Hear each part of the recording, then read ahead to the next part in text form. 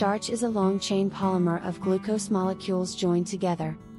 Starchy foods are a main source of carbohydrate and have an important role in a healthy diet, such as potatoes, bread, rice and cereals. The iodine test is a chemical reaction that is used to test for the presence of starch.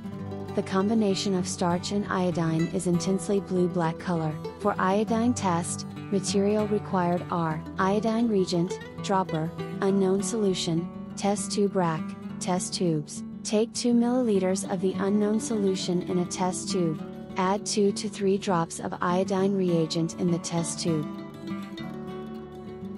Color changes to blue, which indicates presence of starch.